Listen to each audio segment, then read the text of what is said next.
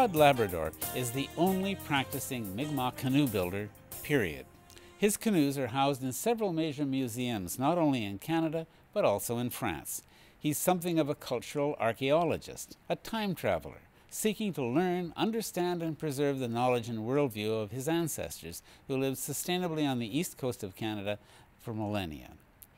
Todd is also an artist who paints and makes traditional drums, decorated with designs derived from the ancient petroglyphs carved in the rocks of his Nova Scotia homeland. His father, Charlie, was raised by his own grandfather, Joe Jeremy Labrador, who was a master of Mi'kmaq traditional knowledge and traditional crafts. Joe Jeremy continues to serve as Todd's guide and inspiration. For the conclusion of our Green Rights film, we needed a shot of an authentic native canoe moving along companionably with a lovely European vessel of similar size. Todd very generously agreed not only to provide the canoe, but also to paddle it on the Wildcat River while I rode beside him in a beautiful lapstrake dinghy loaned to us by the Maritime Museum of the Atlantic in Halifax. It was a profoundly moving experience. If we were setting out to build a canoe like this one, where would we start? What do we have to have? What do we have to do? Well, anybody that knows me knows that I love apprentices because digging roots in the forest is really difficult.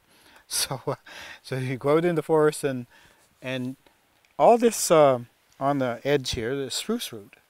So there's a lot of work digging the roots in the forest. But I guess I got ahead of myself. Of course, you need the birch bark. It's without the birch bark, you know, you don't have a canoe, and it's not just any birch. It's a special thickness and quality of a tree, and it doesn't have to be a huge tree. It can be, you know, I've used pieces 8 inches in diameter, but the bark was nearly a 1/4 inch thick, and most trees the bark is paper. So it's a matter of finding, you know, I always say if the quality is good enough, it can be the thickness of a loonie, 1/8 of an inch or so, and then you can build a canoe. So that would be the thing we'd have to find the tree, plan ahead. When I do this, I like to plan way ahead, because harvesting times is winter bark. It's a certain time of year you harvest winter bark. Summer bark is another time, usually in July or late June when the fireflies come out at night. Once you see the fireflies, that tells us that the bark will peel for summer bark. So. Well, how do you tell? Or how do you? So I guess our first thing is we're out walking in the woods together now, yeah. Right? And what are we looking for? We're looking. What would make this birch tree different from that birch tree for this purpose? How would you know? For me, I like to have a fairly good diameter tree that's clean. Yeah, it's fairly clean, no limbs. And if you can go 20 feet with no limbs, now the tree might look good, and it's not necessarily a white birch. I call it a gray birch. My father, great-grandfather, who was a builder, they always said, look for the gray birch. And growing up, I thought, well, there's no such thing as a gray birch, it's only white birch. But after 40 years, I now know there's gray birch. So I look for the gray birch, but to look at that tree, I can't tell how thick the bark is. So I have to make a little cut in the bark and check the thickness of the bark. And if it's bark is thick, the weather is right, the temperature is right, and then you can harvest that tree. You know, so, but I might check, you know, 100 trees before I find one, you know, and depending on where you are, I might check 200, 300 trees, you know, depending on where you are. And today it's very difficult to find trees. I work with an elder in Maniwaki, Quebec, and I built a canoe with him back in 2004. He's 90 years old, and we went to look for bark.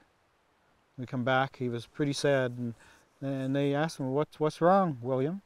He said, all we found was stumps. He said, that's all that's left out there was stumps, because they had been all cut.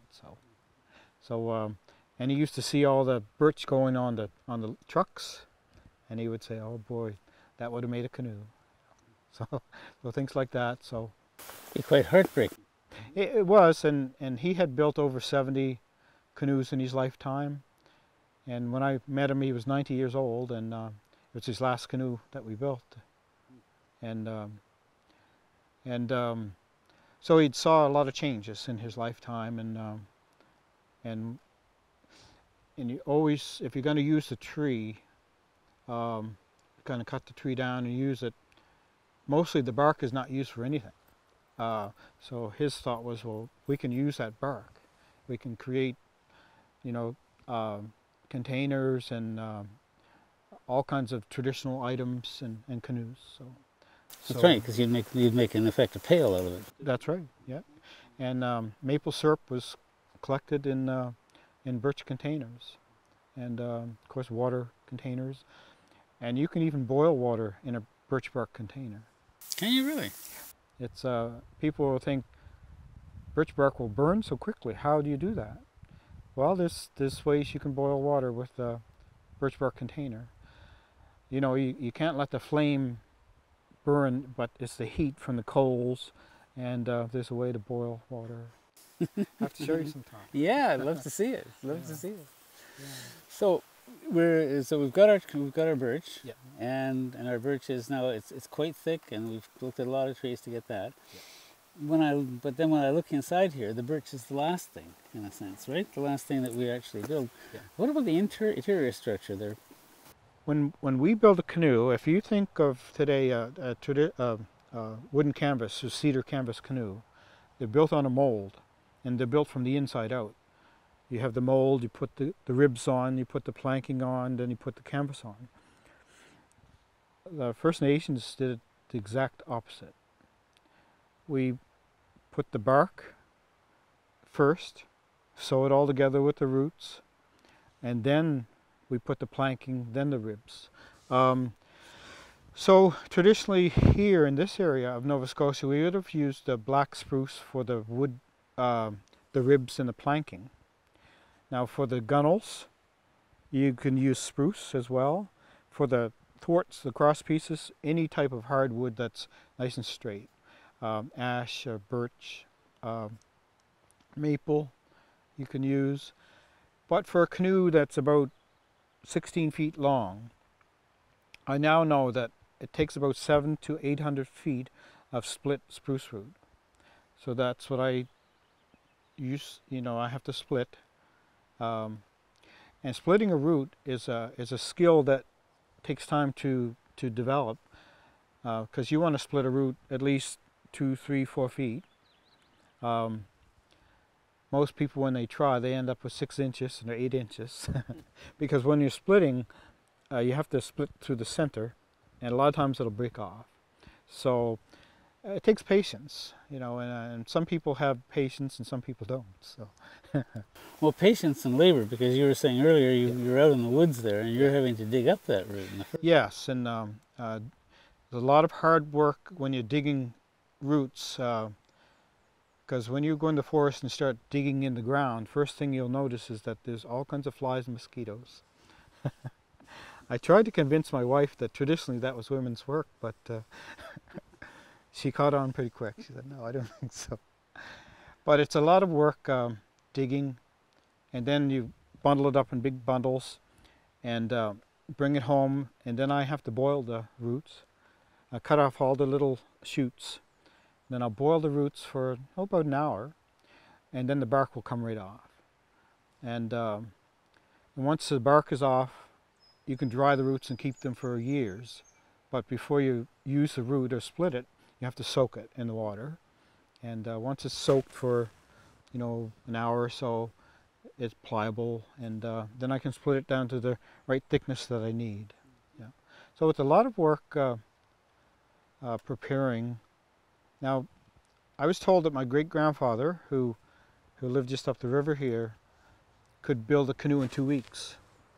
Now, he didn't have electric tools, he just had a crook knife and an axe, and it takes me about 3 months, you know, and I have electric tools, so. He must have been a man of incredible skill. I have a few pictures of him, and his hands were huge, his fingers were huge. But he made baskets and he made mast hoops for, you know, the Mr. Walters there, and for the sailing ships, and built birch bark canoes. Yeah, so. Now you were saying earlier you've got roots out here soaking Yeah. in the pond here, right? Or is this the river? Yeah, this is the Wildcat River, and when I bring the roots home from the forest, you can't allow the bark to dry. If the bark dries on the root, you'll never get it off. So you have to keep it wet. So I'll throw it in the water here, and it'll sink. I'll bundle it up and I'll tie a rope around it, and I'll tie it to a bush there. And you got to keep an eye out, because the beaver lives right across here, and I've come here before to get my roots, and they were gone, and the tree I tied to was gone too. So, and great-grandfather used to have the same problem with beavers stealing his basket wood. So, so I think this beaver's related to the one. Yeah.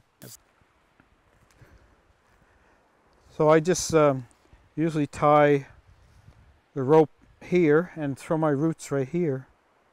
But every morning you can see the beaver sticks here.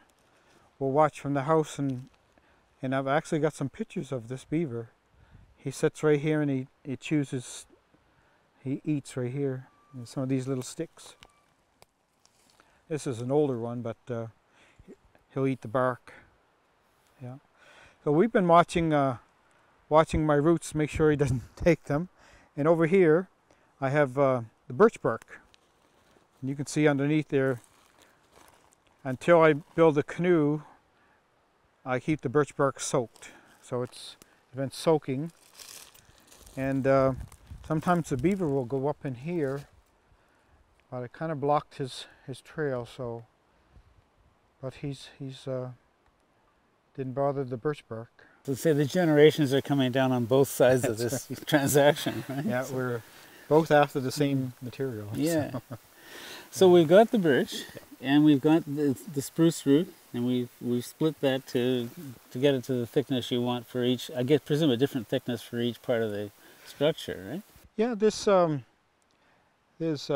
want a fairly good thick bark, but along the edge here, and you can see I put side panels on there. Mm-hmm. Sometimes the tree is not big enough diameter, so you have to add pieces on.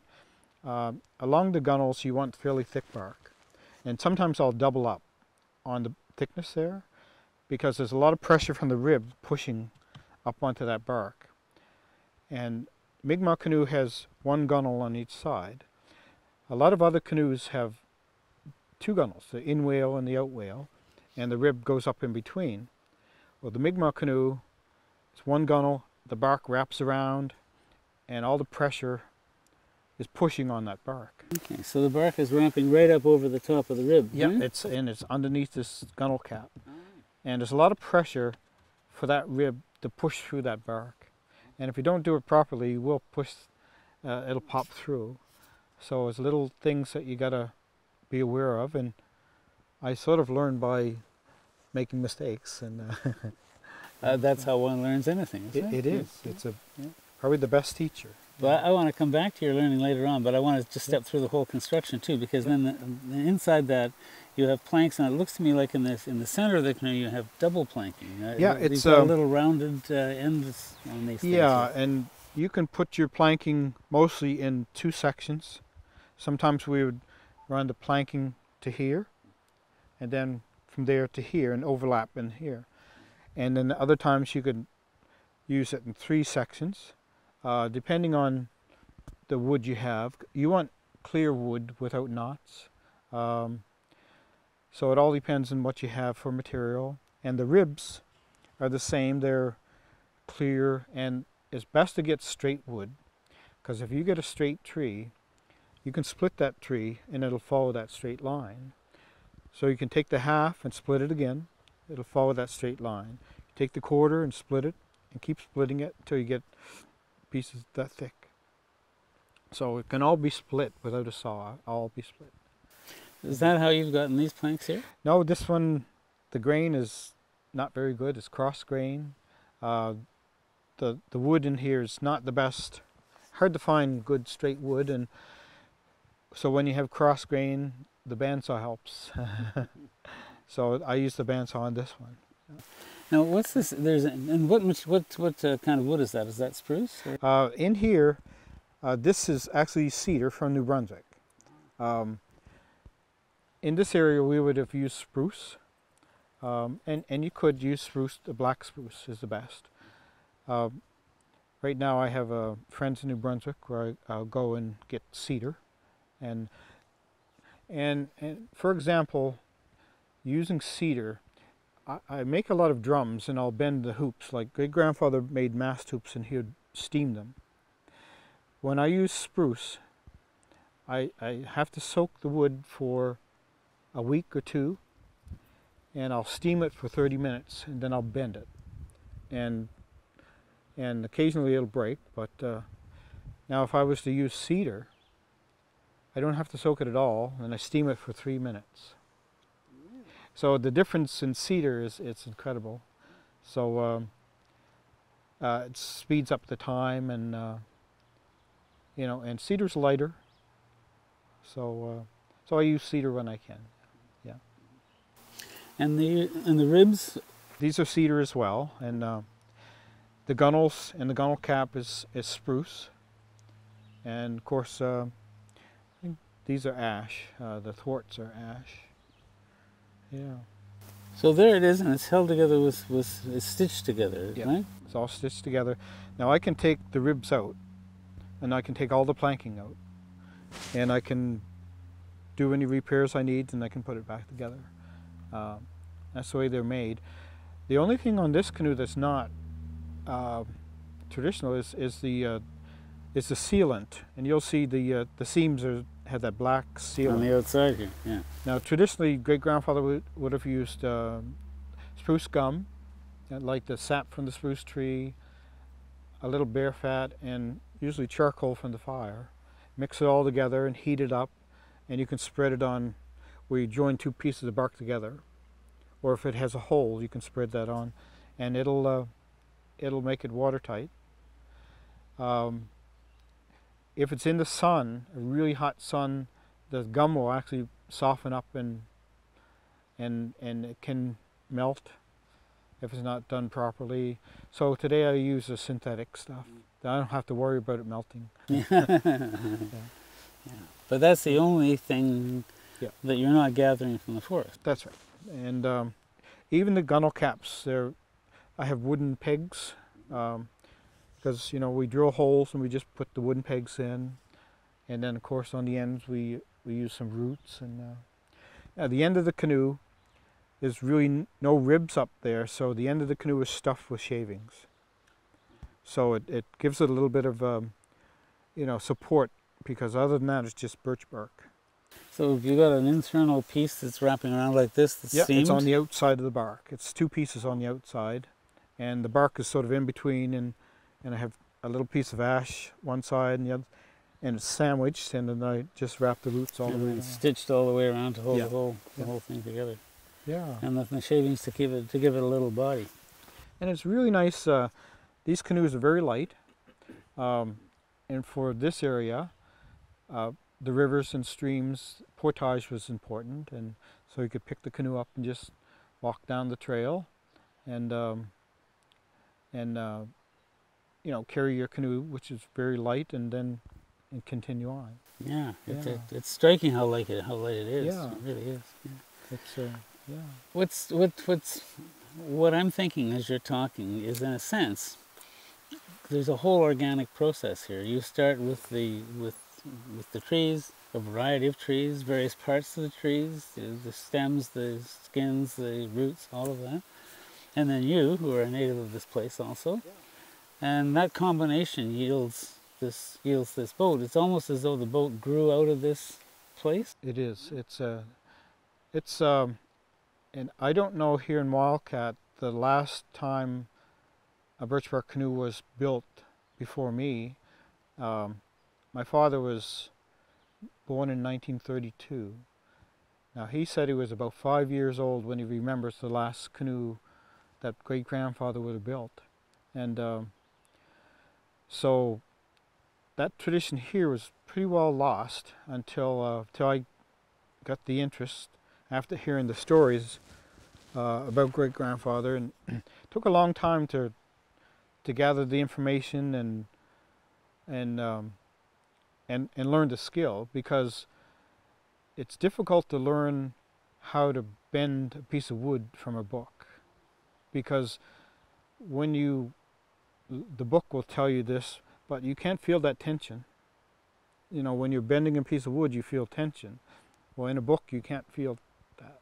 So it's something you have to learn yourself, and the material will teach you. Because if you're not using that material with respect, it'll break. And it's the best teacher.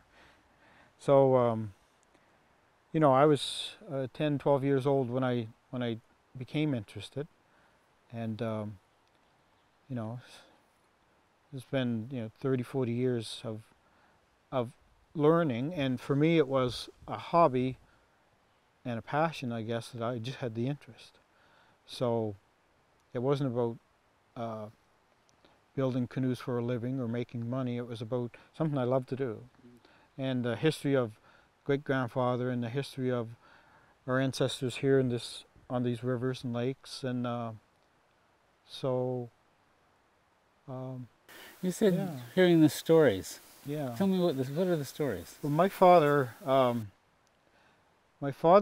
father went to World War I, and he died when my father was fairly young. When he came back from the war, he only had one leg, and so my great-grandfather, Joe Jeremy, was one who raised my father. So my father was very little, but so he grew up around basket making and canoe building and things like that.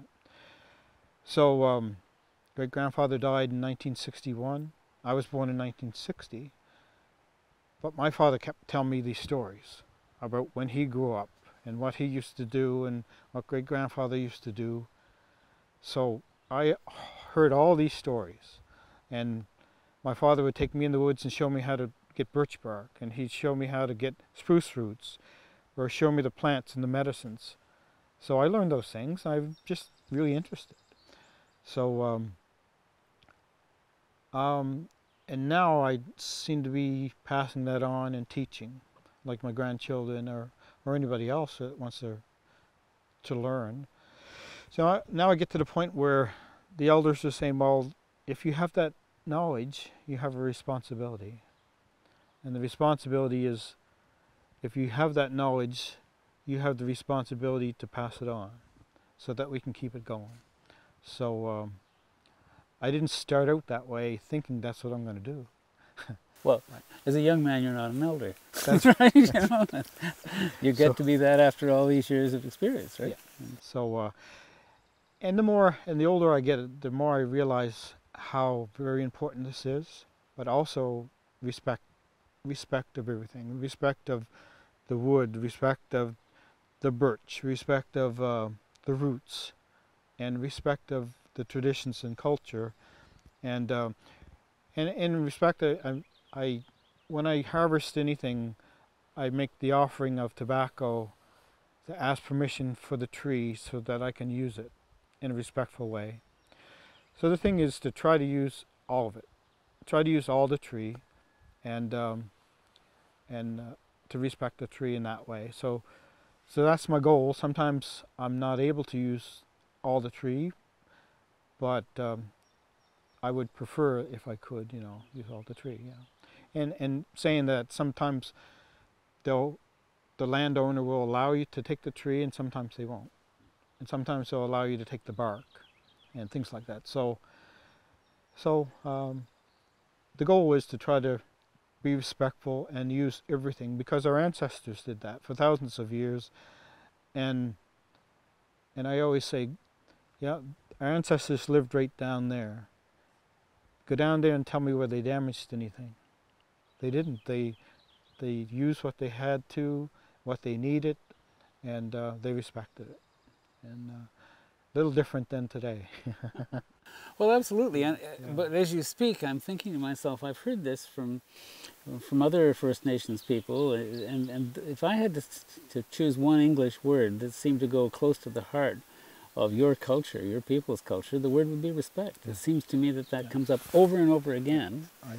And it's almost like you're when you talk about bending the wood. It's almost like you're listening to it. You're waiting for the wood to speak to you through your hands and tell you when it's enough and when it's ready and when it's not ready. That's so well put. And another thing today is a lot of our people are trying to relearn things, and sometimes they want it so much that they're not listening. So when you're waiting for that wood to talk to you, you really have to be listening. And if you're not listening, it's going to break. So you have to learn how to listen and how to understand that energy of that wood, because and that takes practice and a skill, and some people are so excited they want to bend that wood, but they're not willing to have the patience to listen, and so it takes time. Terribly satisfying though when you get it right. That's right. Yeah? That's right. It's and people will say, well, how, it's amazing how you can do that, and I'll say, well, my first canoe didn't look like that one. It's like my first drum was bent and warped, and but you start, and if you're patient enough and interested enough, over time all these material will speak to you, and they'll teach you, and they'll show you what to do and what not to do, and so it's nice to have a teacher, and I would have loved to have my father teach me more, or my great-grandfather here sitting so I could ask him questions. But I guess, if you don't have that, the material itself will still teach you. If you allow it to, and you listen, it'll teach you. Well, you also listen to the canoes of previous builders, right? That's I right. mean, you've spent a lot of time just studying them and saying, how does this work? How is this put together? And Yeah, there's a few books that were written by people, and if I can see a picture, I can look at a picture and say, oh, that's how they did it. And a lot of times you learn from a picture. I have probably 4 or 5 pictures of my great-grandfather, and the one picture, he's sitting in an old chair that he had just finished, and the chair, the arms were roots of the wire birch tree, so they had burls on the ends, and the back of the chair was basket, ash strips woven into for the seat. So if you look carefully at those pictures, you can learn from those pictures. And sometimes I'll see his crooked knife or his draw knife. Sometimes great-grandfather, when he made a basket, he would sit right on the ground. He would sit right on top of all the shavings, and that's how he'd work. And so he's really connected to the earth, He didn't sit on a chair like we do today. He just sit right on the ground, and that's where he was comfortable. well, in a sense, you're the beneficiary of a rather tragic situation, because your grandfather, coming back from the war, his life was ruined basically by all of that, and he didn't live that long. Mm-hmm. So then your father gets raised by his grandfather. Yeah. And that's why your father knows all the stuff that people of his generation presumably wouldn't have, mostly, right? And not only that, my father lived right here for a lot of years, but when the Indian agents came to get all the children to send them to residential school, my father was hidden in the woods by my great-grandfather. So when the black car would come on this reserve, the few children that were here would run and hide. And they would hide out in the woods, so they could never catch them. Because if they caught them, they would send them to Shubenacadie. And then he would have lost that culture. But because he didn't go to residential school, he was able to keep a lot of the traditions and culture. And and being raised by great-grandfather.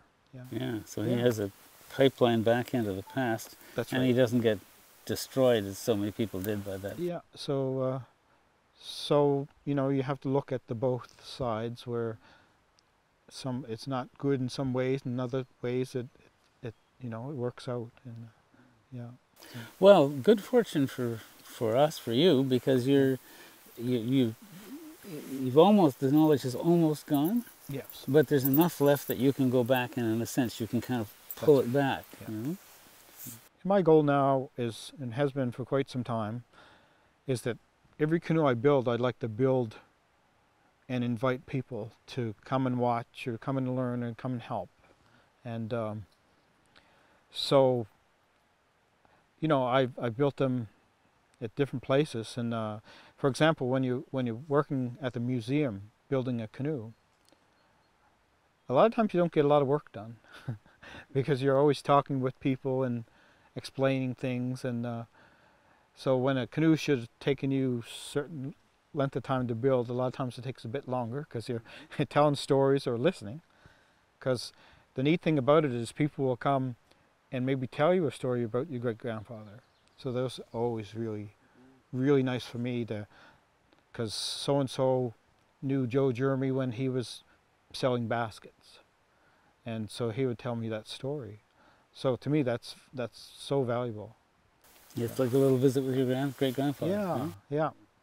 And I can pass that on and hopefully one day put things in a book or, you know, and because I have a lot of photos now, because I take a lot of photos of every step that I do, because I know in the future it'll be important to have photos where I only have like 5 with great-grandfather.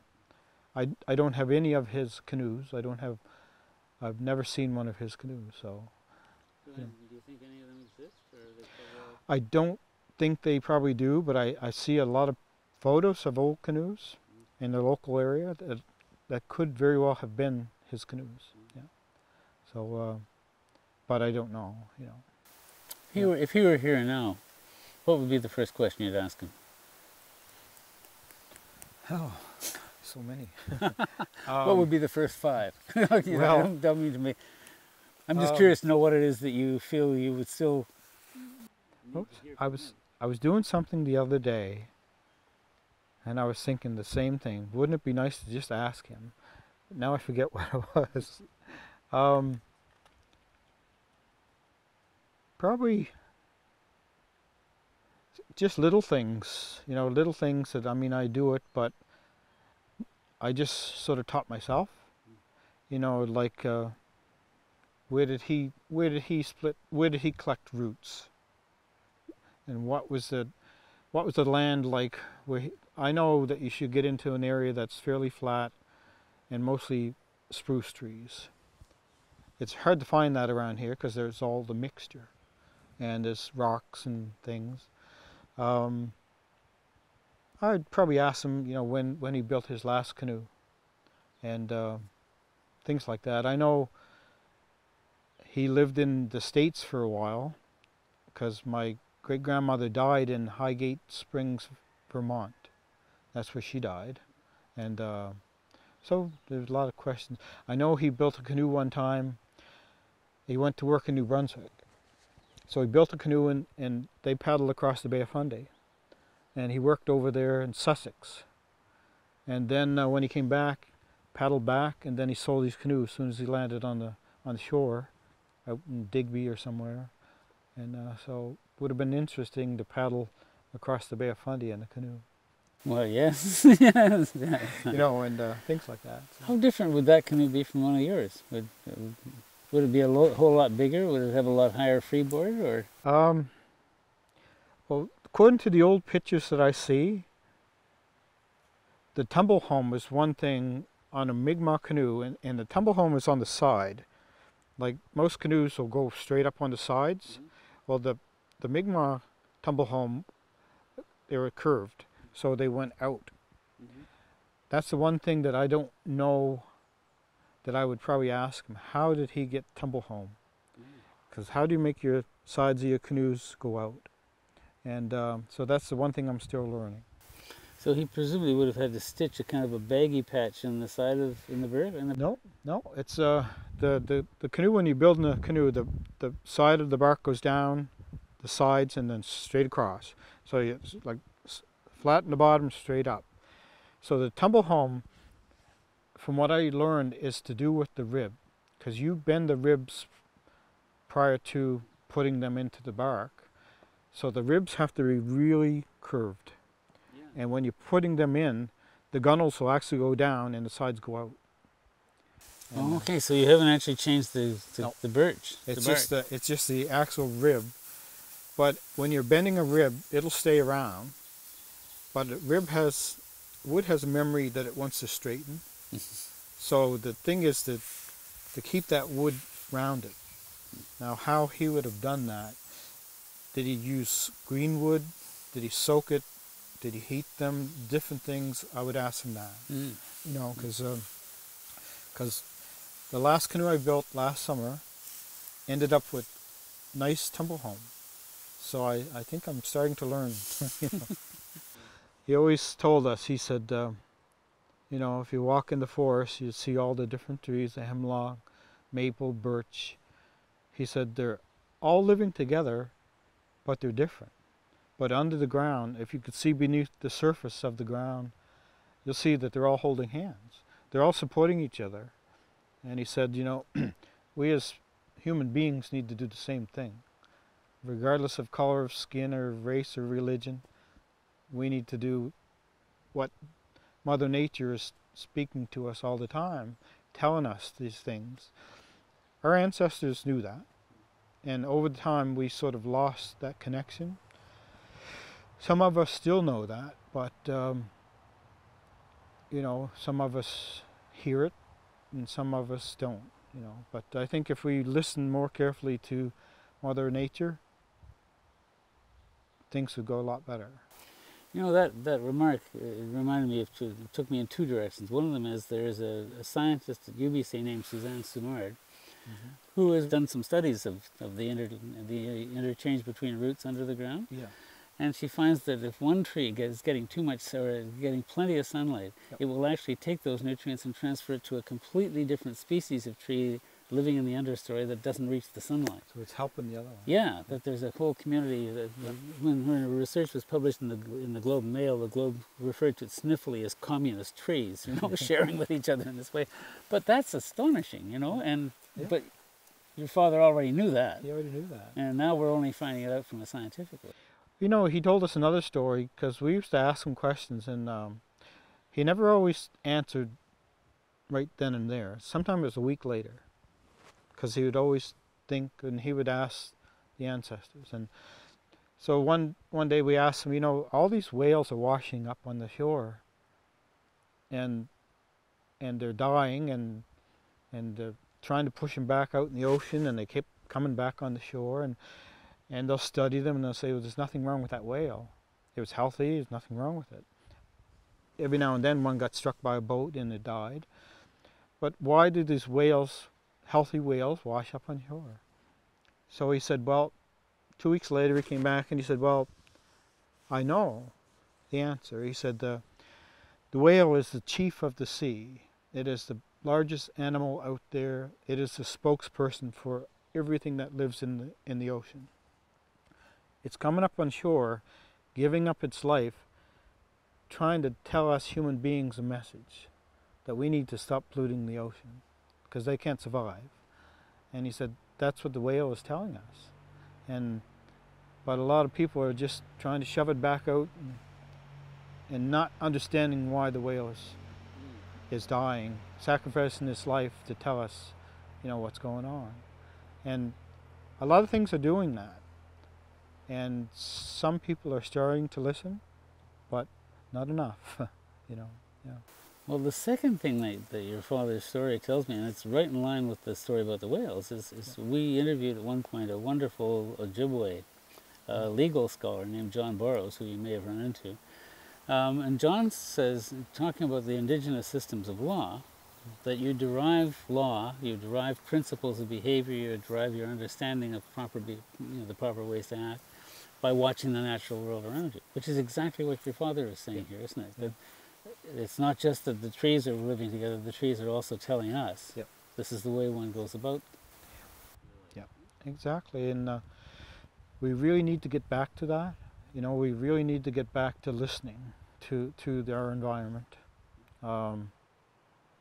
Because, you know, like we were always told that if we don't, we're damaging our mother. And, you know, and then over time our mother needs to heal. And our mother heals in a different way. She heals by burning, by earthquakes, by flooding, by tornadoes. That's her way of healing. And it's really going to affect us, because I mean, we're going to go through those fires and earthquakes and tornadoes and floods, and it's happening now. You know, it's just, our earth is telling us things need to change, and some of us know it, but a lot of people don't know it, and you know, it's going to get pretty rough. You have more extreme weather now. You know, you have extreme weather and different patterns that, like I was saying earlier, that once I would get winter bark, at one time when winter bark was ready, you could go get it. Now it changes from day to day. It changes to winter bark to it won't peel, then summer bark, it's strange. And I could really see that the trees are different, and part of the tree will peel and the rest of it won't. I've never, you know, when we were kids, when a tree peeled, it peeled, but now it's changing. It's kind of strange. If we come back to that business of listening, what I'm hearing is you saying that in a sense you're listening to the entire world around you. Yeah. Right? You're not just listening to the material, you're not just listening to the trees, but you're trying to listen respectfully to the whole environment in which you find yourself. Everything.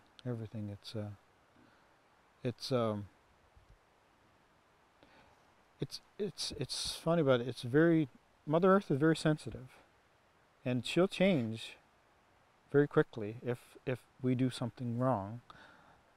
We'll see a result. It may not be good, but clear cutting is one. You know, like clear cutting, you open everything up.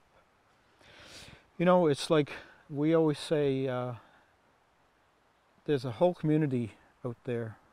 In the forest is a community, and they'll say, well, we'll replant. Well, you know, it's like I've been told by elders that one tree may be the grandfather or grandmother, but that grandmother or grandfather tree is supporting a whole community underneath it. The plants, the medicines, the insects, the little animals. So you can replant a tree, but you'll never put back that community that was there. You know, it's changed. So so you're not only taking that tree, you're taking the whole community that depended on that tree. You know, so yeah. And you're doing that because of a very simple view of what the forest is. You see the forest as just trees. Money. Which is just lumber, which is money, yeah.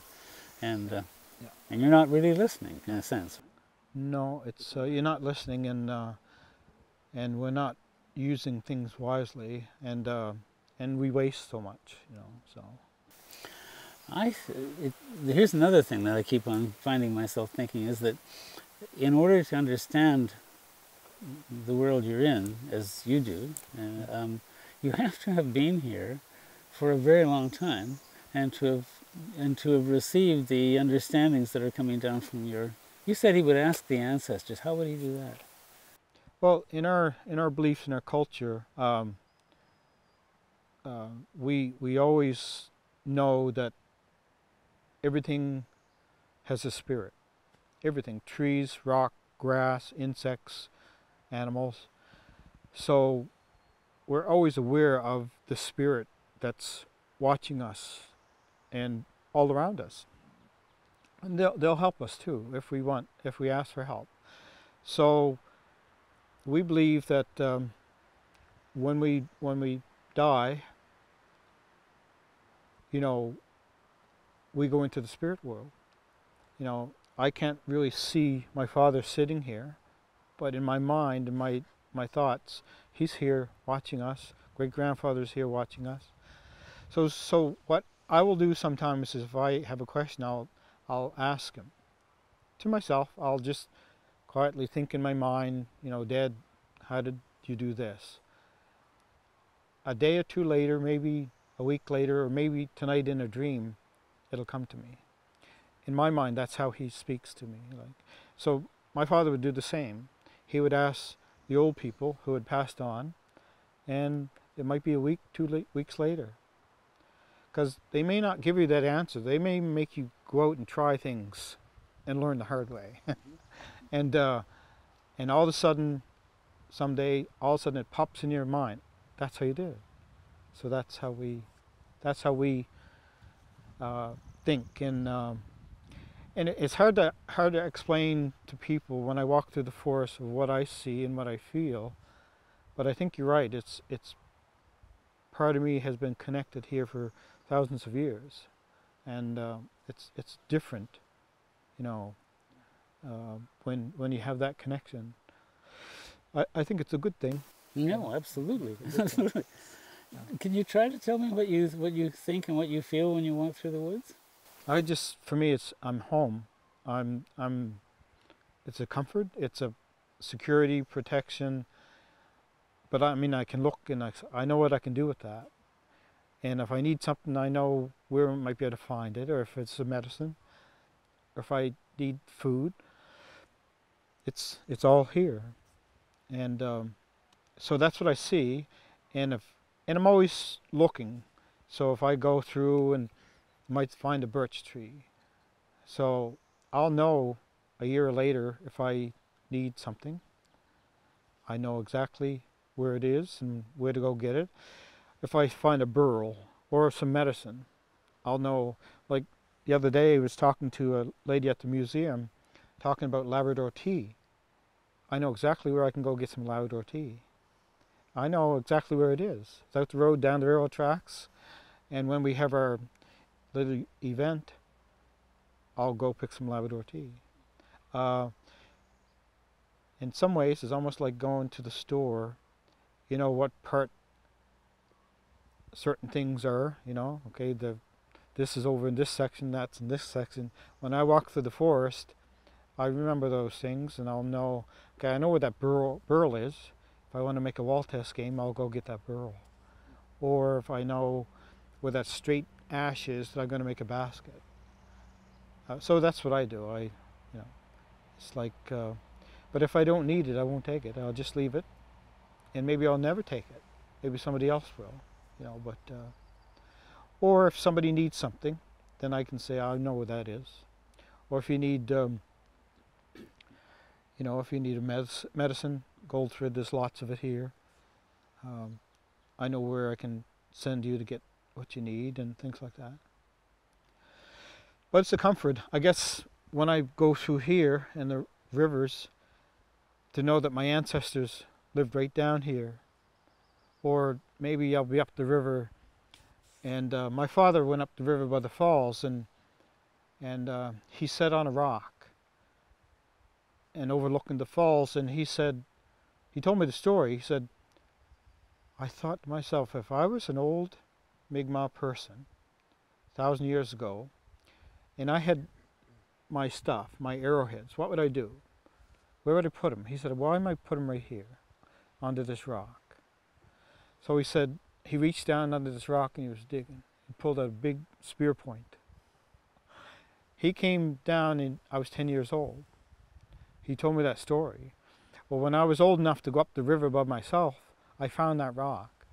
I dug around and I found 14 more arrowheads.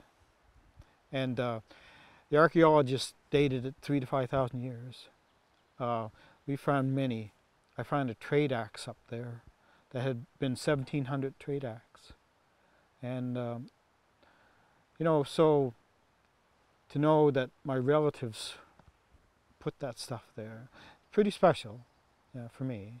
Very, very special. And to know that they fished there, that's where they speared their salmon, right there. Those things are, I don't know, it's very, very special to me. Yeah. For you, there's no such thing as wilderness. No, it's right? It's all hope. It's it's very comforting. I think the farther back I go, the more comfortable I feel. Like my daughter said, it's a great place to get connected in this world of disconnect. She said that, and it makes sense to me. I've also heard people say that they have a sense of freedom in the forest that they don't have anywhere else. That's right. You don't have the energy in a house. When you flick on that switch, there's an energy that comes from that electricity. You'll find much better energy out here.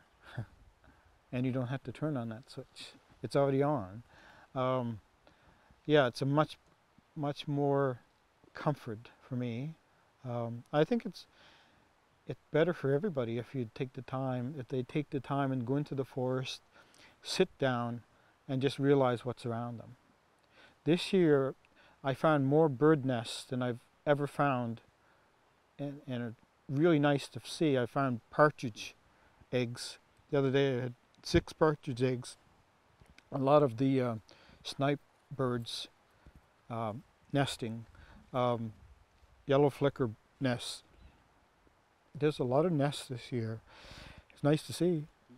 But when you walk into the forest, you always be careful, because you never know what you're going to step on.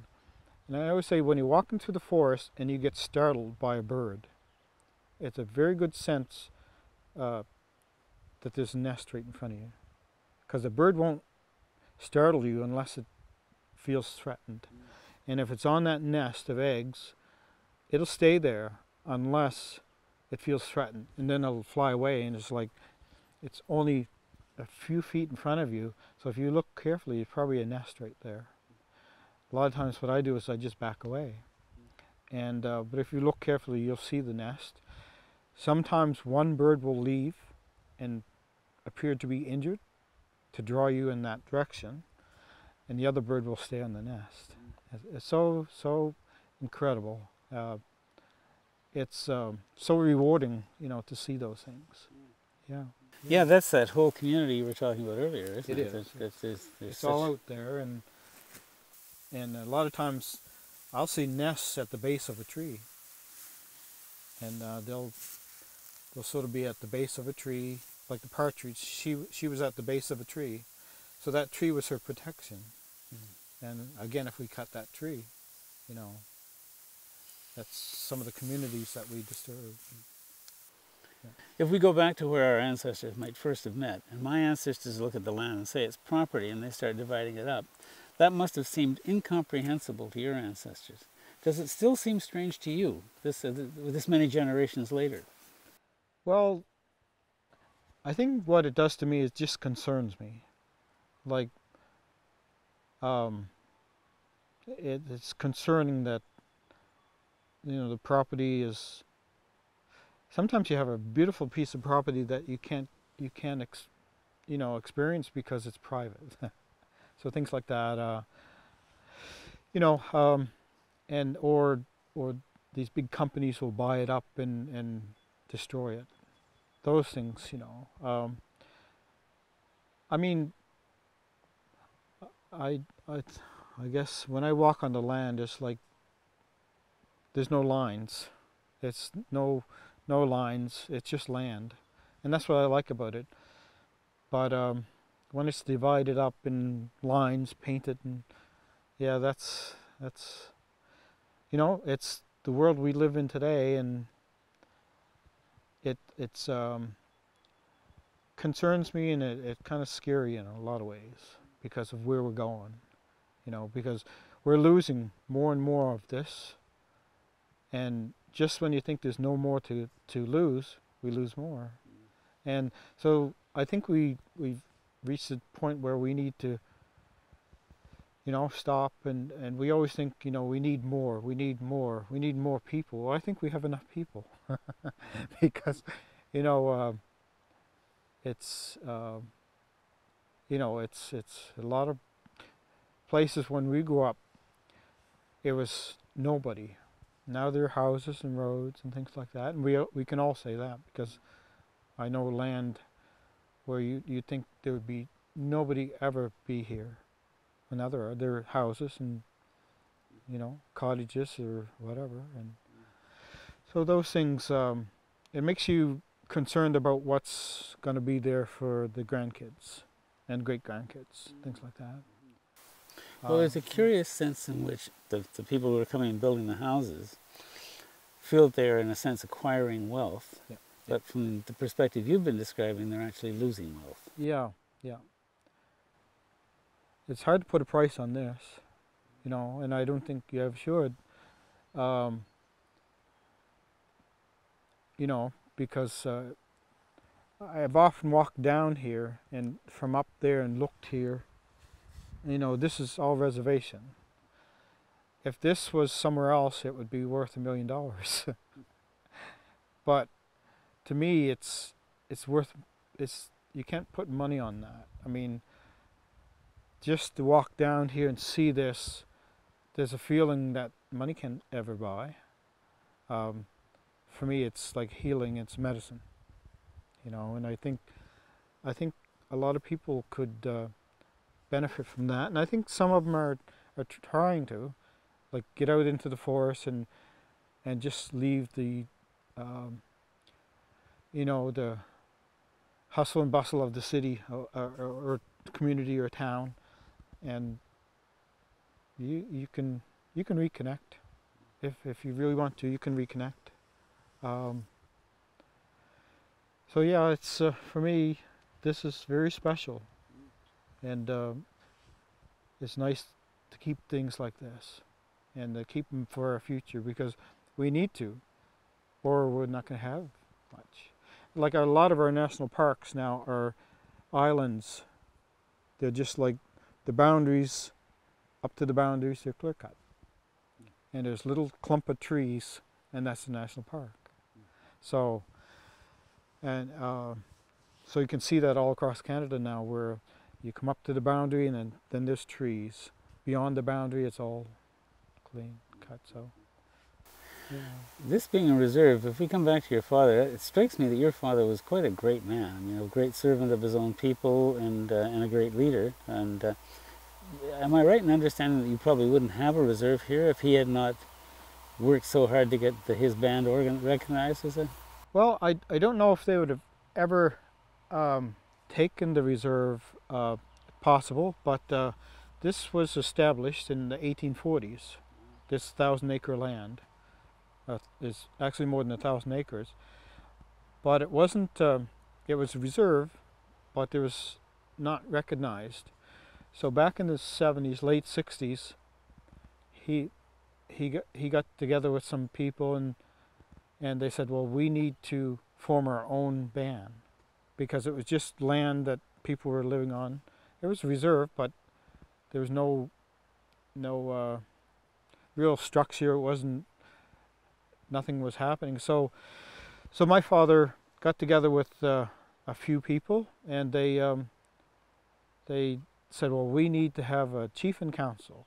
So they went through the process, and they said, okay, we're going to have this person as a council member, this person's a council member, and we need a chief. So there was two of them, my father and another guy. So they flipped the coin, and he won. So he became chief.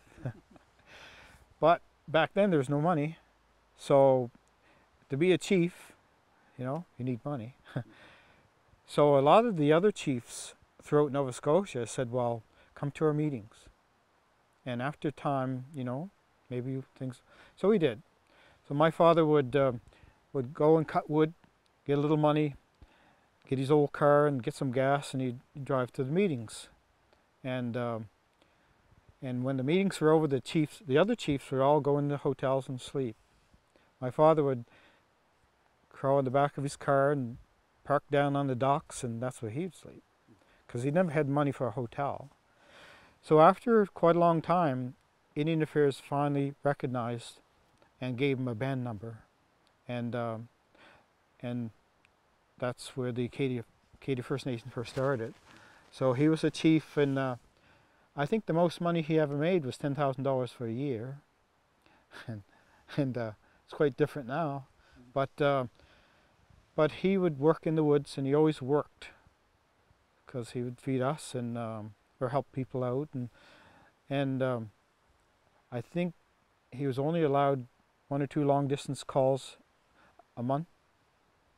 So it didn't have an office. The office we had was in our house, and we know the phone would ring a lot because there's people calling all the time, and as little kids, he did a lot, and he'd never had any band manager, didn't have any audit. You know, he had to do all his own paperwork, so he put a lot of effort, a lot of his own time. I remember, you know, 3 o'clock in the morning, him still being up doing paperwork, and nobody ever knew that, but he did a lot of stuff, and the old highways. Imagine driving from here to Cape Breton, Sydney, on the old highways. You know, it's still like, you know, 5-7 hour drive now, but he used to do it on the old highways. It's twice that then. Yes. So, you know, and then sleeping in your car. So, yeah. In a Nova Scotia night. Yes. Not necessarily. Yeah. One last thing I wanted to touch on, but it does tie back to all the discussion we've had about the past and the ancestors. Petroglyphs, tremendously important to you. Yeah. Huh? They are. Well, what do we know about them? Where did they come from? we're still learning, but I mean, there's a certain amount we do know about them, but some of it we're still relearning. Of course, we can look at some of the images and know exactly what they are, like the whale hunt in a birch bark canoe, hunting whale, or hunting caribou, or moose hunting, things like that. But then there's other symbols. And so the neat thing about that, when I first went to Keji, it was back in the 70s with my father. We weren't allowed to go to these areas because it was restricted. We weren't allowed to go, so we couldn't go. So a long time, then finally we fought enough that we got the right to go to our sacred sites, actually our sacred sites. And so my father spent some time there, and he would look at the symbols and, again, you know, ask the ancestors, and sometimes the ancestors would come and tell him. And one symbol there is a elaborate symbol with many curves and designs. And we said, you know, what is that? He said, that's the Mawiomi. Mawiomi is a gathering, and it's when people from all over come together and celebrate and share knowledge and gather and eat.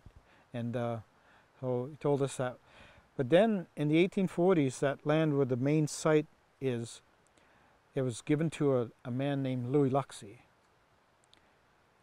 We didn't know who this Louis Luxey was. Then come to find out, Louis Luxey had a family, and his one daughter was named Kate. So Katie Luxey. So Katie Luxey grew up, had a family. Her one son was named Joe. And then again, Joe grew up and had a family. His one daughter, his name was Beatrice. And Beatrice grew up, had a family.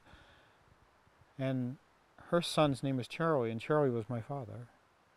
So my connection to Louis Luxey in 1840 had a 100-acre lot, which was where the petroglyphs are. So we're really connected to the petroglyphs. So that's your direct ancestor. Yeah. Eh? Yeah.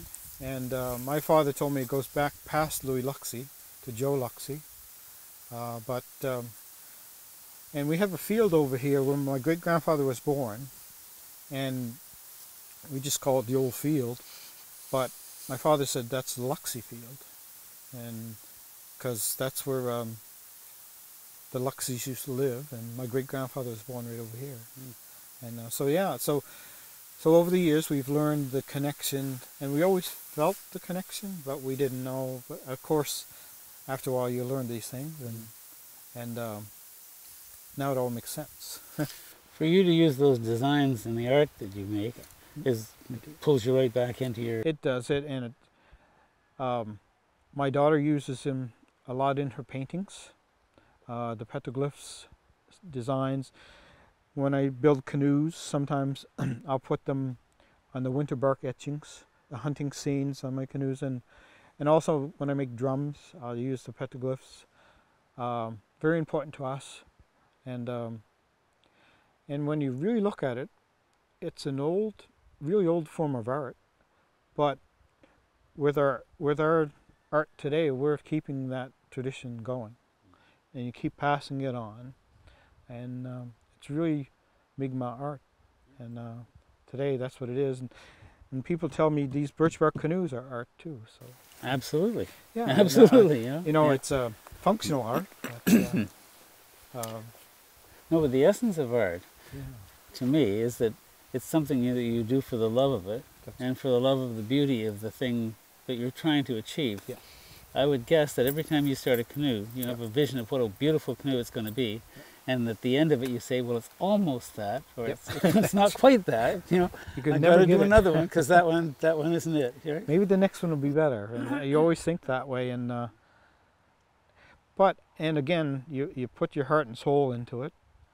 It's always hard to let them go, because a piece of you goes with them. But it's good to see them used and be, you know, appreciated. So yeah, so that's a good thing. And if you can give it to a museum or a community that really appreciates. The first one that I built in 2004 was for a community that it had been 100 years since they had their last birch bark canoe. And this summer I'm going back to that same community and building another one. It's almost like a big circle, you know. So it's Beautiful. yeah, Beautiful. Very nice. Yeah. Todd Labrador, Mi'kmaq canoe builder, artist, and sage, a man whose work and materials grow directly out of the soil and the culture in which he grew himself.